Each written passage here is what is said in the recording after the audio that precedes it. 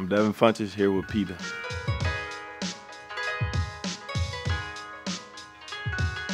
To people out there that chain their dogs and leave them out there in the sun and extreme weather conditions, compassion is what they need. You should just bring them inside and love on them, play with them. Neglecting and chaining up your dog doesn't make you tough. I mean, I'm an NFL player.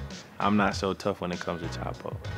I bring him inside, I love on him, and I just give him whatever he needs.